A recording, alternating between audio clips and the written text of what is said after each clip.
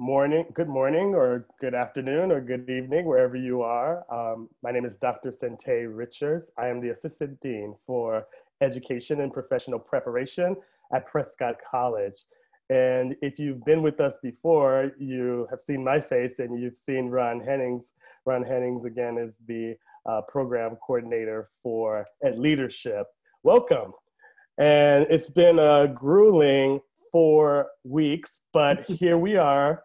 And once again, you find yourself wondering how to be the best educator as a parent. So this is session 4, I believe, of the Education Emergency Kit for parents.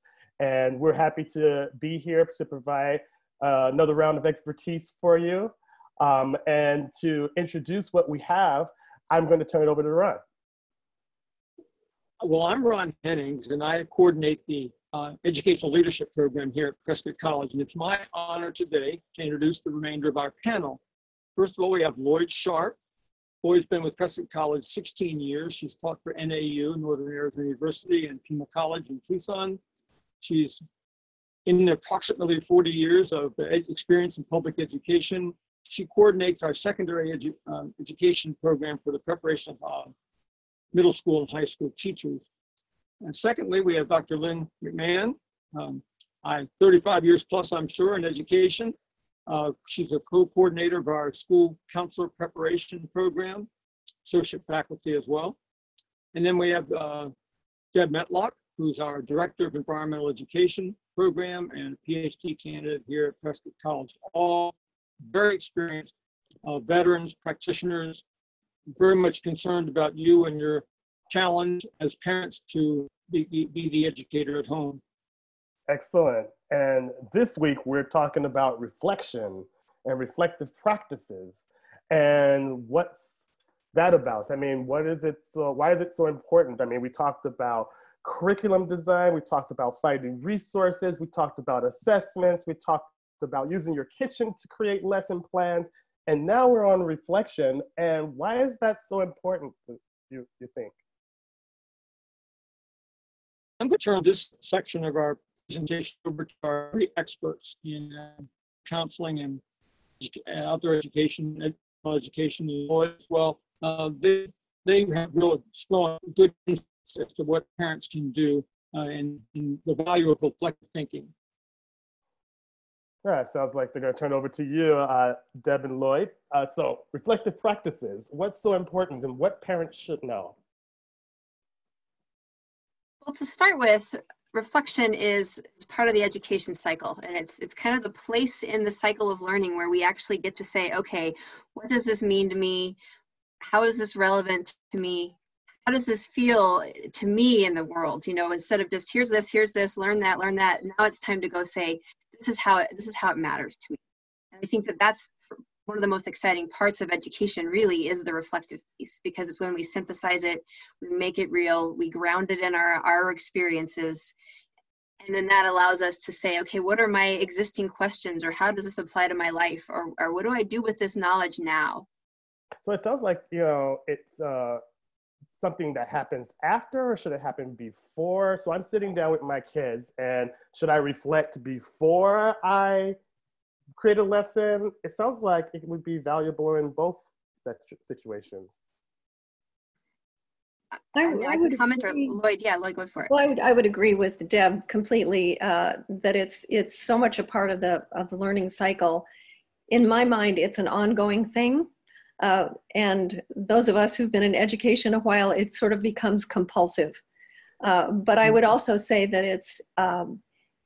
it's important because it's an invitation to take time for yourself and to make meaning of what it is that you're learning and skills that you're trying to acquire.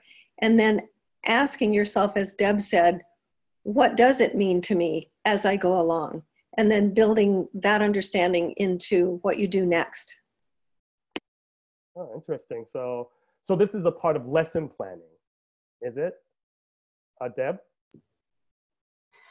I think personally it's part of lesson planning for myself, and I've definitely had many times with groups where we start out with reflection activities and then move into other pieces and then come back to those. And sometimes that's a really fun way to do it, because starting, reflecting along the way, and then ending that way, it allows a student to really see where have they gone with it? Have they had a transformation or an aha moment, or yeah. Yeah, it's part of backward design, right? What do you want to know? What do you want to learn? So asking those questions at the front end while you're planning is really important, so that when you get to the end of the lesson, those reflection questions really help support the learning experience, the experiential process. And then checking in kind of midway. How's this going? What are you thinking about right now? What are those kinds of metacognitive questions that we ask ourselves? And metacognition really is thinking about thinking. And in order to do that, it really is just continuously asking those good questions throughout the process. It doesn't have to be a formal lesson as teachers do, but if you can always be open to inquiry and how the process is going and what you're learning along the way, it solidifies the learning. It anchors it, so to speak, so that when new learning comes about, then that learning that was happening before comes forward and says, oh yeah, when we were looking at this, these were the questions that we had. And even though we're learning something completely different, those same ideas are coming forward within that learning, so that things aren't separate from each other and they're not disconnected from each other. Yeah. And I think that's the piece of reflection that really supports learning.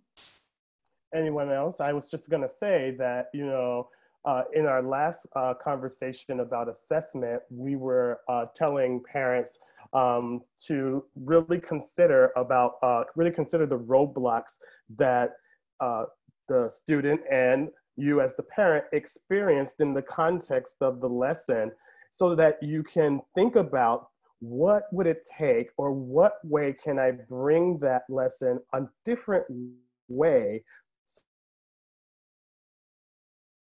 or is the obstacle me? Am I the one that's causing all of this ruckus? Do I have expectations that might be a little bit less than realistic? These kinds of questions are perfect places where one can reflect, and you can see the value of reflection, because through that reflection, you can deliberately set up a situation where the next day you have a conversation with your student, and you are given an opportunity to hit the reset button, or look at it a different way, or use a different modality. All of these are ways that reflection can be very useful in the midst of assessment. And what Lynn and Lloyd and Deb just discussed just recently are really good examples of ways that they can happen in lesson planning, and also as a assessment tool, or as a way that assessment can be validated. How do you know whether or not the lesson has been achieved or been accomplished? All of those are useful ways that, in addition to some of the informal ways that reflection is useful, a more formal way that reflection is useful to monitor progress of your student, and to mark achievements for your students, are all metacognitive aspects of reflection. Did anyone else have anything else to add? We have in the last couple of minutes. Dr. Richards, I would add that as a parent sits down beside their child and they begin to work on the lesson that the teacher has provided, the parent can be thinking, what is the intention of the teacher? Is it clear to me and to my child what the intention of this lesson is? And if it isn't, you can have that discussion by talking through the intention, the why this lesson is being provided to the child.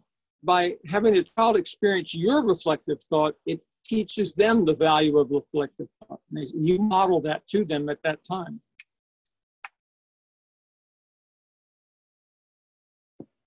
I'll just add one quick thing that I learned from one of my students this semester and another student a previous semester in the course that I'm teaching, a portion of a lesson plan that they put together from a National Science Foundation, and it invites you to think about preconceptions and misconceptions that your students may have before you start a lesson.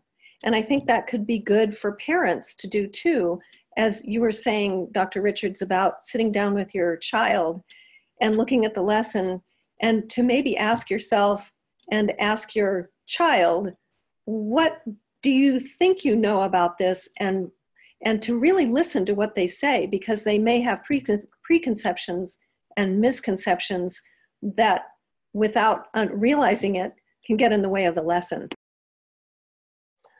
Okay, well, thank you for that. Just so that you know, we'll be talking about some developmentally appropriate ways that you can promote reflection in a minute. As a matter of fact, we'll be talking about one way, which is journaling. That's a very good question. Might as well talk about it now. We have a question from Facebook asking, what are some examples of developmentally appropriate questions to ask children that can promote reflection? And we have one example of that, which is journaling. So what ways can journaling be effective, Lloyd? For the student or for the parent? Well, why don't we start from the parent, and then we can move into the student. Okay. I think it's probably equally valuable for parents and students. I started my reflection on this subject by asking myself, why journal? And I would say one of the major values of journaling is that it forces you to stop. It forces you to pause. And I think that is highly important at times like this, where in a way we're busier than we've ever been in different ways. And as parents, we rarely take the time for ourselves. We're the ones that go on the back burner, and our needs go on the back burner. It also gives you a chance to think about what and how you think, which is metacognition, as Lynn was mentioning, and it's something Ron's going to talk more about in a minute. Journaling is also an outlet for expression, which is really important, and it's productive expression as opposed to, well, maybe not as opposed to, but it's more guided than reflection that might come out of, or expression that might come out of frustration.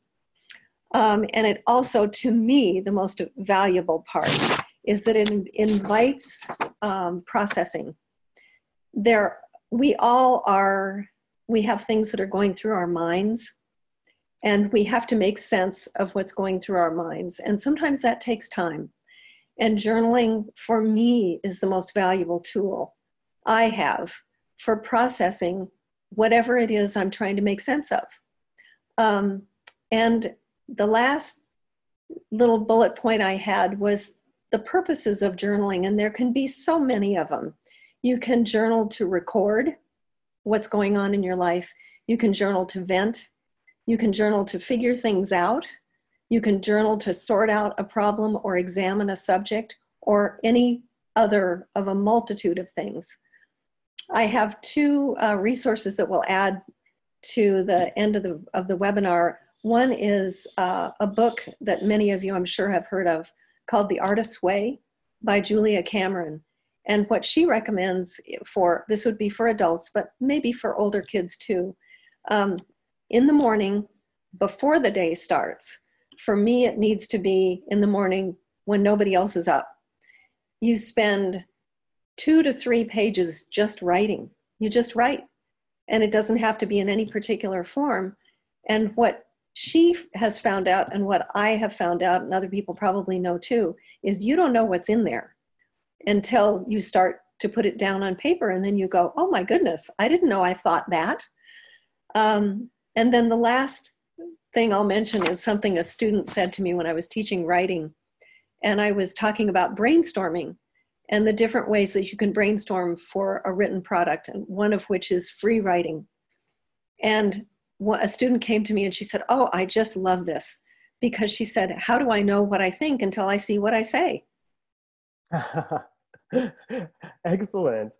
And so as we see, that was an excellent question from the Facebook question bank.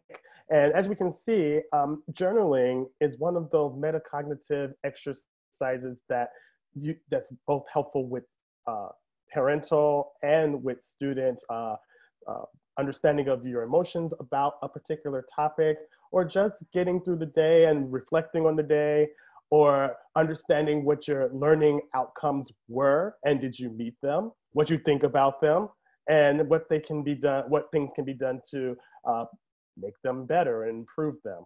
So we're learning that this is a very, very valuable exercise, reflection, and critical to making sure that you are one of the best teacher that you can be. So in this circumstance. So I wanted to just bring up, well, what ways can we also be reflective? What are some of the catalysts that we have at our disposal that can bring about reflection? And while we won't run into many people when we're outside, we still can go outdoors and experience the wonderfulness of nature and all it has to offer and all of the things it has to teach us, and can be used as a supplement for our lesson plans. Is that right, Deb? Absolutely. And I want to start by sharing a story of the way that I learn. If I spend 20 minutes on the computer, really focused on something, trying to understand what I'm reading, answering multiple choice questions, whatever it is that I'm doing, if I do that and then I go outside, even for 5 minutes, it's amazing to me where I let my brain shift the focus. I start focusing on the birds, maybe the clouds moving overhead, the breeze in the trees. It's almost like it's like guaranteed that I'm going to have a different and more comprehensive understanding of what I was trying to focus on. So that's just a personal piece, and everybody has their own way of connecting. But some of the reasons that I think that nature connection is something worth talking about in this reflection piece, especially as we're doing so much schooling at home right now, that as you know, as Lloyd was saying about journaling being a forced stop, going outside can also be a forced calming down, a forced changing of the rhythm. You know, in most cases, unless it's like a torrential storm, tropical storm or hurricane, in most cases, it's going to take us from here down to here. Our breathing can slow, our heart rate can slow. We can just let our brain, our synapses fire a little differently. We can just let ourselves be distracted by things, but yet that distraction in the natural world is a deep reflection time. So it can calm us down, it can slow us down, it can awaken our natural curiosities, it can awaken our love of learning. It has potential to weave through not only our time outdoors, but all the things we are doing possibly inside at our computers or with our books. You know, if we see a robin bouncing around collecting pieces of nesting material, we might want to say, wow, why? And where? And how? I mean, that question, how is that bird building a nest with nothing but a beak? You know, talk about an amazing moment of learning to say, well, I've got fingers and thumbs and I couldn't build a nest like that. I mean, I really couldn't. So these things kind of awaken that natural curiosity, which I think weaves through all of our learning in school, out of school, everywhere. It allows us the time to use a different learning style too. So for example, if you've got a student at home who's doing something that is very specifically reading and comprehension based, as an example, going outside and exploring and playing around is just as much reflective as sitting and journaling. So depending on that student, what they might need to do outdoors could be very different. So the important piece there is that there's different learning styles and different ways that our students are going to integrate. So if you've got a kid who needs to run around outside and scream and flap his wings like a bird, that can be reflection, and that can be just as valuable, depending. And it's also can allow us to see ourselves as a part of something larger, a part of this world around us. We can see the life. We can relate to the squirrel that's drinking the water out of the flower pot. And we go, oh, well, I'm thirsty too. You know, all of these things are deep reflection times, but they're also times to shift our gears and allow us to just take that breath and be part of the world. other piece I'll say, and we're going to go into specific activities later in the webinar, the other piece I'll say that I've heard for myself and students that I work with is right now getting outside in some cases feels very normal. So I live in Colorado, and going outside and hearing the familiar sounds of spring and seeing the flowers that normally bud in the spring, all of these things have been really comforting to me in this time of stress and chaos. And this also helps with learning. If we are in a calmer state where we're feeling a sense of connection to what we know is familiar, if we come back in to do some assignment that might push our edges a little bit, that can be very useful. Mm-hmm. Wow. Deb, I'd like to add two little things that came to mind as I was listening to you. One is, I remember reading how important it is for your vision to move from the distance that it is from your eyes to the screen to the outdoors where your line of vision is longer. It relaxes your eyes, and it's actually really good for your eyes from what I understand. The other part is the vitamin D that you get from the outdoors, which helps your immune system. And I think that's crucial right now. Yeah, those are great points. Yeah, and I know I can definitely feel the shift in my eyes if I've been focusing, and then it's like a relaxation of everything, and even my brain can feel relaxed. So that's a great point. Yeah, thanks for bringing that up, Lloyd. Yes, thank you, Lloyd, for bringing that up. You know, especially like vitamin D is crucial for your immune system. And if we don't get out, then how are you going to get that crucial essential vitamin? So get out there with your kids and reflect with them in nature. So, but there's, speaking of, you know, the vitamin D, we've been talking about ways that journaling and ways that nature can be used as tools, because we have done a lot of research on those. There's been also a lot of new research coming out, well, not necessarily entirely new, but, you know, definitely on the forefront of education research, that says that there's we really need to pay attention to the brain development of your students and what stage they happen to be in while you're trying to educate them on a particular topic. Is that right, Lynn? Yes. Sorry about that. Well, I have this little tiny lecture about brain health, if that's okay to share with everyone. Share away. At age 65, the brain and the health of my brain is very important. And I think that it's equally important to our aging parents or our growing children.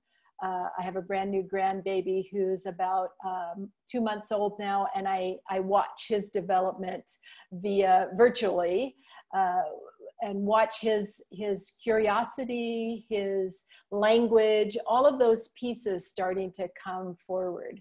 And I think how amazing this part of our body is, this brain. And so I wanted to just share a little bitty lecture about brain and brain functioning and health. Something that I've been fascinated with, actually always probably, but much more specifically since I started teaching at the university level over a decade ago. At that particular time, neuroscientists, the people that know the brain, and educators were just beginning to have conversations with each other. And so I actually did a lot of research and work around that for the learning perspective that really has stayed with me and has grown with me as I've aged and been working on my own brain health. One of the great things that have been happening is that the brain scans have been more sophisticated than they were a couple of decades ago. And so there's much more research about learning with brain scans happening at the same time. So to you know, when Lloyd and Ron and I were little, and so we're all in the same age group, you know, it was very particular about what the brain was all about. You had your right brain and you had your left brain, and one was more dominant than the other, and people were more prone to be right-brained or they were more prone to be left-brained. And what we found with all of these scans is that's not true, that our whole brain is active all the time. And that we can be 90 something years old and still have an active, healthy brain. And, you know, for those of us who are getting older, that's really, really good news. And it's really good news for parents because you have children that are developing their brains while you yourself are developing your own brain. So there are a couple of little things that I wanted to share with you. Dr. Sanjay Gupta, I think that's pronounced correctly, wrote an article that I read recently called The Quest for Better Brain Health. And it helped me better understand my own learning and then understanding the health of the brain. These are some brain myths that we have grown up with that are myths. For example, there was the myth that we really only use 10% of our brain. Well, that's not true. Medical scans show that much of the brain is active even during simple tasks. So washing the dishes or, you know, vacuuming or, you know, picking vegetables, those kinds of things. Your brain is very active during that time. So going back to what Deb was talking about, in being in nature, maybe you're walking mindfully through a forest, but the stimulus that's happening by walking through the forest is activating your entire brain. Now, that doesn't mean that there aren't some portions of the brain that are more active during certain tasks than others. But here's another myth. Male and female brains differ in ways that dictate learning abilities and intelligence. Well, there are some differences, but not necessarily based on learning abilities and intelligence. It's really about the unique individual that each of us are. So, for example, my brain is wired a certain way to get a lot of projects done. I multitask all the time. But my partner likes to do one task at a time and be cognizant or aware of getting that task done. That doesn't mean that I'm more intelligent than him or he's more intelligent than me. It means that we have specific preferences, how we work on multiple things, tasks, projects, etc. With a healthy brain, we all have the capacity to learn, remember, and make sense of the world around us. And I think that's a really key piece for parents with their children. The other myth is you're dominated by your right or left brain, like I was talking about earlier. Many people do express and receive language more in the left hemisphere of the brain and more emotional expression in the right hemisphere. But what is more important is that brain scans reveal that both hemispheres of the brain work together in complex processing, whole brain thinking. So here are a couple of brain facts for you. Your brain produces enough electricity to power a low wattage light bulb. Cool? I think that's very cool. Here's another interesting fact. Brain information can travel faster than race cars that are traveling at 250 miles per hour. That's pretty cool. If I was a 10-year-old, I would think that was like super interesting. 4 things you can do every day for your brain health. Spend time with friends and family. So all of us who are online and having meetings online and connecting online and calling our parents and calling our friends, that's a social activity that is healthy for your brain. Now, would it be better to be in person? Probably, just because we can connect with others more readily. But it doesn't mean that this time in our lives can't be a connecting time. Another thing you should do for your brain every day is you should read and write. So if you're a journaler, That would be a great thing to do every day, even if it's just a half a page, whatever it is. And that's good for kids, and that's good for adults. Reading, you know, a good parent loves to read to their children, right? Not that bad parents don't love to read to their children. They just might not have time. Who knows? But the key is to read. And if you have multiple children in your household, have your children read to each other. Have your children read to you. Read. That's an important aspect to keep your brain healthy. The other one is exercise. So getting outside into nature, walking, running, doing yoga with a virtual video, whatever it is, activate your body, because your body is being activated by your brain. So everything you do physically is helping your brain. And practice a new skill, especially something that involves creating with your hands. So one of the things I'm going to do is I'm going to share a lesson that talks about building your own little brain with Play-Doh. And so that will be part of the activity that I'll share with you.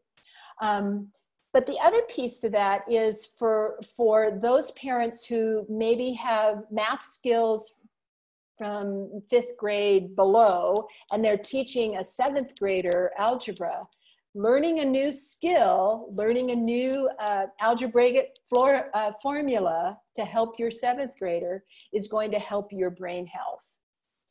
And if your student is teaching you about algebraic equations, their brain health is also being helped, because they're teaching you something that they are learning.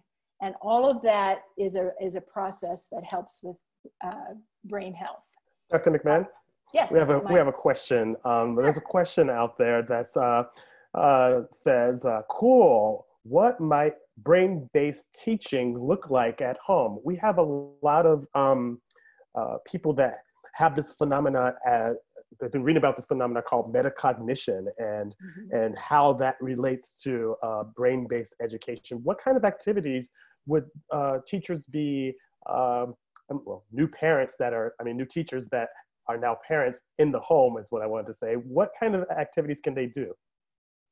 Well, definitely building a brain is an activity that you can do. That's a brain-based learning. In my resources page that I sent to Christy that will be shared with you, I have several websites that you can access that give you specific activities, including a wonderful resource by the name of Dr. Judy Willis, who is both a neuroscientist and a middle school teacher. And she actually wrote a book for parents with activities. So I gave a link to that activity as well. But everything you do is brain-based, right? You can't live, you can't think, you can't walk, you can't talk without your brain. Your brain is essential to that. So be creative about that process and get your brain on and check out some of these websites. So here are a couple of tips that you need to know. And I know my time is running out. De-stress. Stress is one of the most critical things to not help for brain health. So really distressing, getting outside, getting that fresh air and that vitamin D, and breathing. Oh my gosh, breathing. And hopefully there'll be enough time at the end of this session to help you with a mindfulness-based brain activity that can help you and your child. Grab their attention. Go outside. You know, when the little lizards go across the ground, talk about that. That's grabbing your attention. Color. Color is essential. Use different colored pencils. Novelty. What's interesting about the way the tulips are unfolding outside? Creating personal meaning. So when we think about journaling, we're giving it personal meaning. So then talk about what you're journaling with your children. Have your children talk to you about that. Doing relational memories. How do we remember our first camping trip as a family? And what did we learn in that camping trip? Creating patterns. littles are super fascinated by puzzles and patterns and how things come together. All of that is critical to brain learning. Mental manipulation for long-term memory. You know, those mnematics where Peter Piper picked up, all those kinds of things are helpful for your brain to remember. And then one thing that's really important is practice, practice, practice, practice. Practice makes permanent. So if you're not very good with your multiplication tables, practice again, and practice again, and practice it in various different ways so that it really gets cemented. Yeah, and that's, one more, please. Oh, I was just gonna say synapse, neurotransmitters, brain transports. These happen when you're stretching, when you're singing, when you're acting out vocabulary words. All of those kinds of things help create those synapses. And that's my little lecture that probably went over 10 minutes. Sorry about that. It's fine. Thank you so much, Dr. McMahon. That was very enlightening, particularly as it relates to what parents should be thinking about while students are experiencing the lessons that you designed for them. And while you're chasing them around and designing lessons and reflecting on what happened and trying to fix it and cooking dinner, there still needs to be some time for you as parent. Congratulations. You have met the call and you are teaching your students and life is still going. And there's a lot of things that will be at play and becoming your direction that might seem a little bit overwhelming in this time. So what kind of tips can we give parents in terms of taking care of themselves? I just wanted to add a couple of things to what Lynn said about Sure. Brain-based things, and it also ties in with just what you brought up, Centae. A couple of things are singing and dancing as far as brain-based activities. And what came to mind to me was some studies that I've read that even people with Parkinson's, especially people with Parkinson's disease, who may not be able to speak well, or even people who may have a stammer, can sing. And singing it's so good for the brain, not to mention fun. Doesn't have to even sound good to be good singing. And dancing, the same way they've taken people with Parkinson's, and as they dance, their tremors disappear. So you can tell that there are connections between moving the body rhythmically to music, singing to music, that are connecting with the brain. We see evidence in other ways.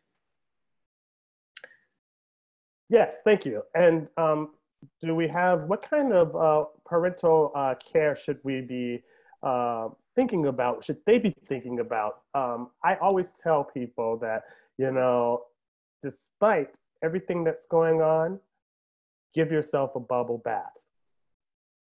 Without a doubt. Make sure that you are taking time for yourself to reflect. So there's reflection time, which is work, all right? So that shouldn't be confused with relaxation time.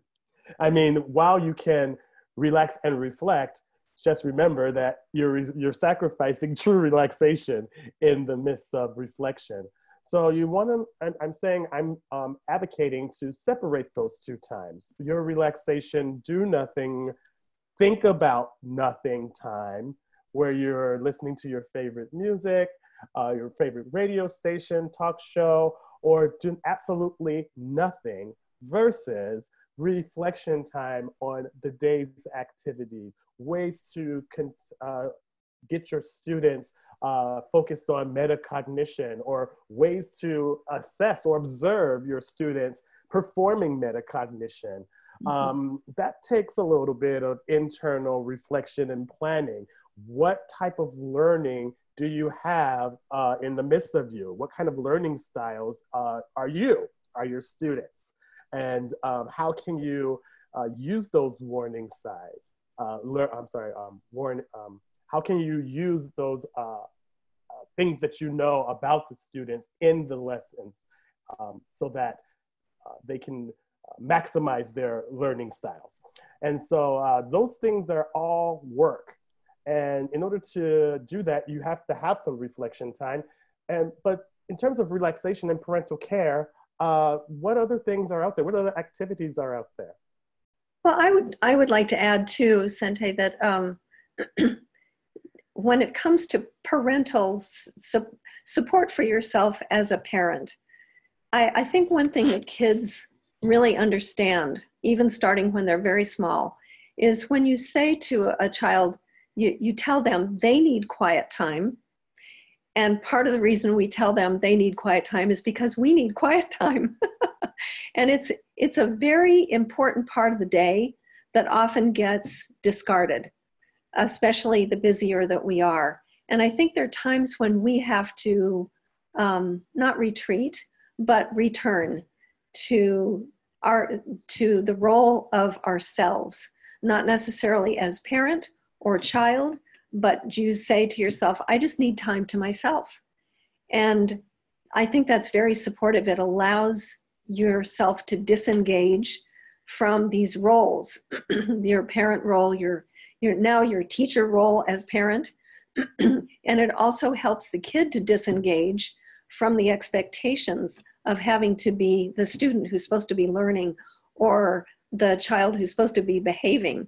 They can just be a kid. Just be a kid, and you just be a person. And as simple as it sounds, I think it's extremely supportive to just, as parents, just to be a person. Not necessarily a parent, not necessarily a teacher or an employee, just a person, and do what you need to do, whatever it happens to be, or not do, as you said, not to do anything. And kids need that too. We don't open up space for our children to just be. Yes, and that's very important. We all as parents have our expectations for our children, and just to be aware that in this emergency situation that we find ourselves in with COVID, and take care that you do not let those expectations override and drive everything that you do. Because just remember, those expectations are ideals, and then you have real life with your students. So it's important to make conversation and connection and relationship with your students in real time.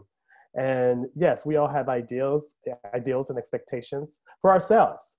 You know, maybe you're considering yourself as a failure because you feel like you haven't succeeded at this whole teaching gig. But just remember, in the midst of it all, these are ideals and that we aspire to. And it's always great to aspire to, but not at the detriment of who you are right now.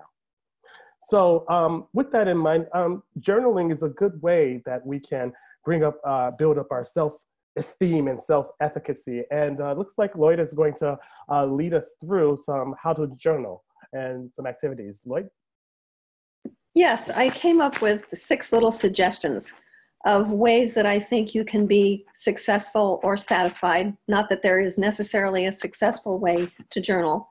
And the first one is, especially if you're journaling with either with yourself or with your student, to me, the first one is privacy.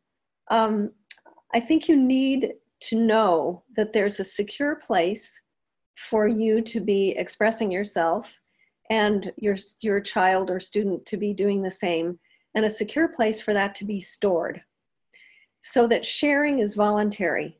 And as much as any of us may be tempted, especially as parents, to read what a child has written, or it's not a good idea. So they have to, in order to express freely, there has to be privacy, and sharing is voluntary. The second point I would say is that it needs to be fun. So if you're journaling with your student, instead of making it another assignment, you would say, let's journal in a way that is creating a fun experience that you look forward to, and I hope something you would do regularly. The third thing is to make it personalized. So if you have a favorite pen or favorite markers, or your child has favorite coloring things that they use, or paints, and you have favorite paper or a favorite position or a favorite chair, any of that, make sure you use all of those things. There's no right or wrong way to do this. It's an open-ended activity. There's no product. You don't have to create a certain amount of journaling material. It's just something that you do, but it should feel good to you. The fourth thing is that it should be tangible. I really feel strongly about this, that it should involve no electronics, no screens. It should be something that you can feel and touch with your body. So you have paper that feels good under your hand. You have a writing instrument that feels good in your hand. So it's very tactile. The fifth thing is that it should be uninterrupted. It really, to get into writing or expressing of any kind, you can't have your phone going off. So I recommend airplane mode, because then psychologically, you know your messages are still coming in. You're not going to lose anything, but you won't hear anything. A designated time and place and space, and a beginning time and an ending time. Even though sometimes it's hard to bring yourself out of that trance, almost in a way, it's probably better to end a session than to get lost in a session for too long. And I would say also to honor and protect this time for yourself, because it's very easy to have other things come in and take over that time that you designated. And the last one I would say is it needs to be relaxing. If you can create a place that has pleasant surroundings, you might use music, you might have a candle, you might have an open window, natural light, a comfortable position. The setting is something that a place where you look forward to be. And also take your snacks, have your snacks and your drinks with you so you don't have to get up. You can just reach for something that's pleasant to munch on or to sip on. And I think a lot of people find that it becomes something that is almost a lifeline. It's a time that you look forward to. And as I said earlier, you don't even realize what's in there that you need to reflect about. And once you've taken something that you're wrestling with or something that you're uneasy about, and you start to express it in words, it then becomes something you can look at it and say, oh, now I understand. Now I understand why I've been filling the blank. Yes, and very good examples of ways to journal. And I think that sometimes people forget to hold that space of quiet time and introspection, sacred, while you're in the midst of doing all the other things that you have to do, irrespective of whether or not you're out at the office or in school. Those times still need to be honored. And the more that we can do that, the better off we will be in terms of social and emotional health, which is one of the next topics that we will have next week, I believe. So we want to close off with a couple of things. One is we talked about ways that we can connect with nature as well. And so Deb would like to do some exercises or an activity that helps exemplify that. Yeah, absolutely. So the first thing I want to say is it's important to know that each of our students may have a different way of connecting with nature that resonates. And so I want to provide a few different activities. I would say try them all. They're all very fun, all age groups. These are activities I've done with preschoolers up to elders from senior living facilities and everyone in between. So, but just knowing that you may have a student that resonates more with something versus another, and that's completely okay. So one of the ways that we really connect with nature is through our senses. What we see, hear, feel, smell. Even if we don't have all of our senses, we can focus on the ones that we do have. And this is a really, it's like an easy entryway into nature connection. So one of the activities we can do with our students is to sit outside and create a sound map, which is to find a place, sit down, close your eyes, your journal or a piece of paper to draw on, and you listen. And what do you think you're hearing in front of you? And you draw it or write it. the side behind you, the other side. It doesn't have to be right. It's not about, oh, well, you thought it was a bird, but it was a bee. It doesn't even matter. It's what do you think you're hearing? It can be an airplane overhead. It's all okay. It's just letting ourselves open up to that world of our hearing. Another way to explore our senses is to take a silent walk or a silent hike. And as humans, we are very conversational. If we are together, we are going to be chattering about things and sharing our stories, which is great. If we stop that and we say, I am not going to talk, 5 minutes, 20 minutes, depends on how old the group is you're with or your student, how much have they been sitting? Do they need to run around and scream? I mean, if that's what they need, don't try to do a silent hike, like let them get their energy down first. We walk silently and we look around and say, what stories can I get from the landscape? Oh, look, that tree is blown over. Or, oh, wow, there's some debris over here from a rabbit that didn't quite have the best night last night and isn't here anymore. And, what is it that we sense, hear, see, feel when we're walking silently? This can happen in a wilderness area. It can happen in the middle of a city. It doesn't matter. The natural world is everywhere that we are. It does not need to be a pristine, wild place. It can be a park right downtown. Another fun way to explore our senses is through color. And I think it was Len who mentioned color and the brain health piece. You go paint chips from a hardware store or create some with markers or crayons, and you just pick a paint chip or a color block.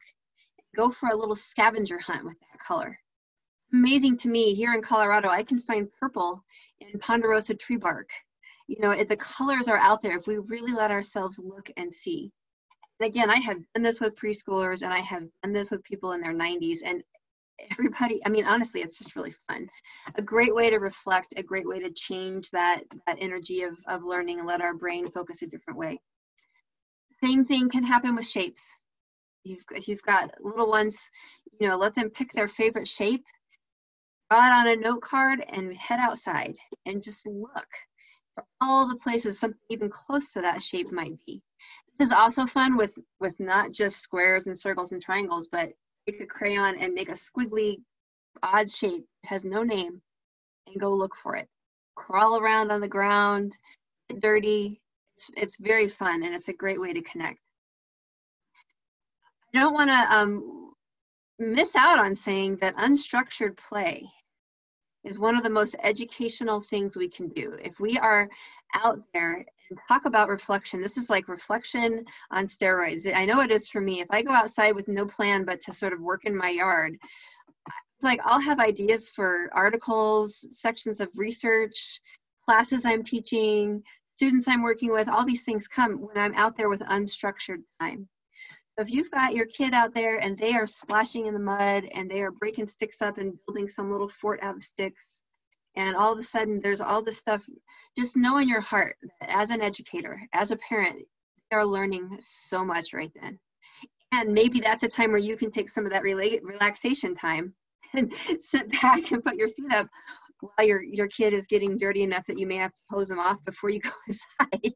But just know, have faith in that. That is learning, and that is the way that I think our species has started to learn from the beginning of time.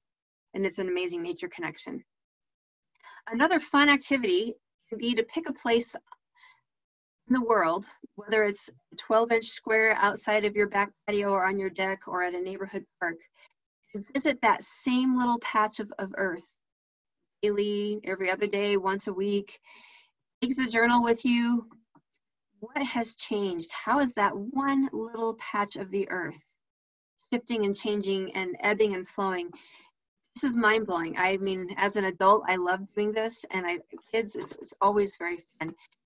Again, it's reflection time. It allows for that synthesizing. It allows for all kinds of processing to go on.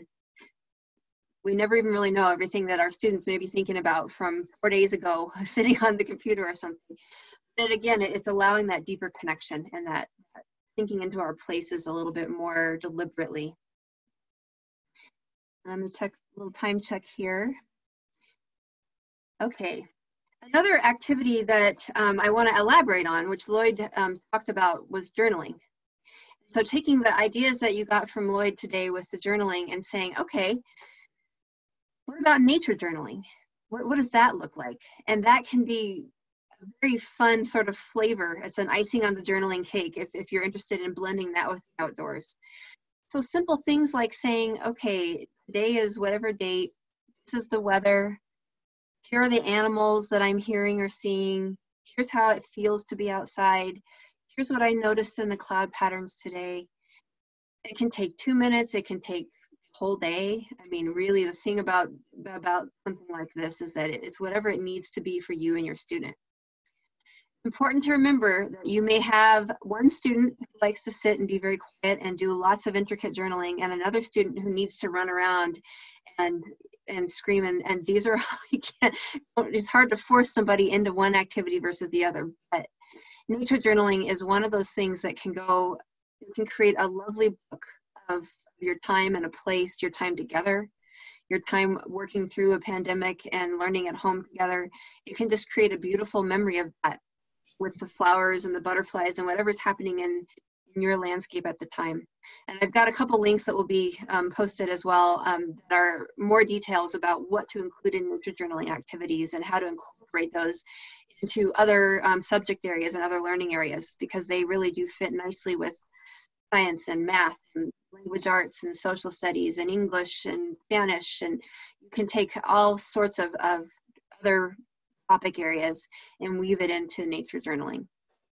Oh, thank so you. that was a little bit of a run, but I would just say get outside and play and see what comes up for you and for your students. Excellent. And I think that those are fantastic tips that we can use as parents in order to facilitate reflection in the lesson planning, as well as outside of the lesson in opportunities that present themselves for learning. One thing that I wanted to say about this is for parents that are really interested in this topic and want to see evidence of this and how can I observe metacognition occurring in my lesson or with my students in informal situations, is to do the I don't know. It's called the I don't know situation, or I don't know activity, and it usually happens impromptu, in an impromptu situation. It's not usually a planned thing, but instead of being caught up in the why this and the why that, you can flip the script by asking them a question, and if the answer is I don't know, that's the time where you put in this activity where you say, well, why don't you go think about it? And I'll give you a certain amount of time to think about it. Or should we come back tomorrow when the English lesson that you don't know about today is back in play? Let the student decide, or you negotiate that.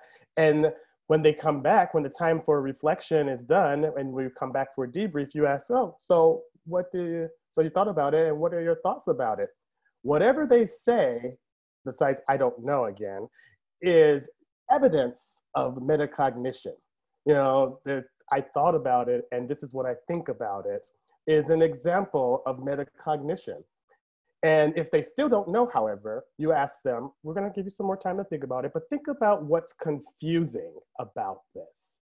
And this will give you an idea as to whether or not it's apathy or something else like apathy that's at play, or if there's something else a little bit more concerning that you need to pay attention to. A good example of this is if they can think metacognitively about one topic and yet not so much on another, that means that it's not a metacognition problem. It might be a question of interest that might be the situation that you're dealing with. Whatever the case, these are all activities and all ways that parents should be thinking about utilizing the art of reflection and reflective practices with your students. Please, if you have any questions about any of the resources that we will post in this session or any session, you can go to, I should say, you should contact education@prescott.edu. That's education prescott.edu, and we will get back to you. This has been recorded, so hopefully if you have any questions after this date, which is, I believe, the 23rd of April, you can definitely send us an email our way, and one of our experts or panelists will be more than happy to get to you or get an answer to you. Once again, on behalf of Prescott College and the Department of Education, we wish you the best of luck out there in your endeavors to being teachers with your students. Sayonara for now.